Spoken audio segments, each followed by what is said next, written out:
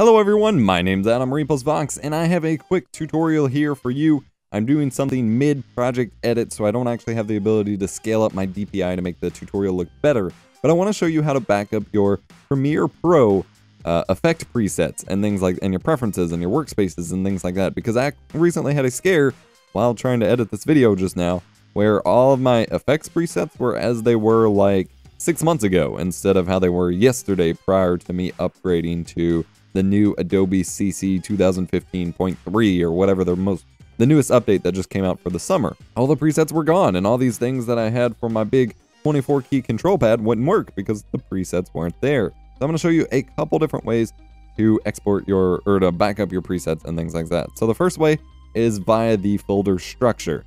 So up until this most recent update, which is probably, the one prior to that is probably what you wanted or what you want to back up. You go to your Documents folder on Windows and on Mac and go to Premiere Pro. Now the newest version that just came out is 10.0. So if your presets are missing in 10.0, you don't really want to back that up yet. What you want to back up is 9.0. All of these files, basically just right click, copy, and put it in a folder where you're going to remember it. I'm going to call it Premiere Preferences Documents, so I know where to actually put it within the folder structure. And I'm actually going to make a folder in here called 9.0 so I know which one is which. And in fact, instead of copying those that way, you can just copy your 9.0 folder entirely in there to make it easier on you as well. And I'm going to back up the 10.0 folder since I've since moved them over. Now to get them into the new version, you simply open up the 9.0 folder, copy all of these files, and paste them over top the files in 10.0, and then tell it if it asks to overwrite any files, and it will update that. But there's also a second place where part of your presets and preferences are stored, and that's over here in your user folder and then app data. And if you don't see app data, you need to go up here to home, view, options, change folder and search options. And if you're on Windows 7 or 8, it's just like tools, folder options. And then this menu is the exact same across pretty much all windows. Go to view, show hidden files and folders. And then you can view the app data folder and just turn that option back off once you're done. Then go to roaming, Adobe, and then scroll down to Premiere Pro.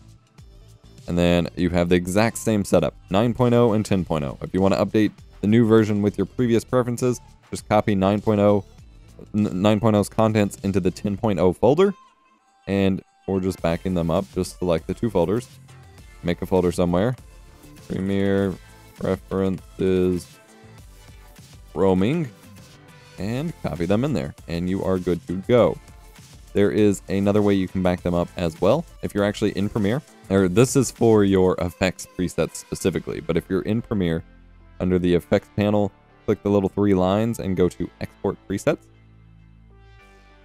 And it will export pretty much one at a time, unfortunately.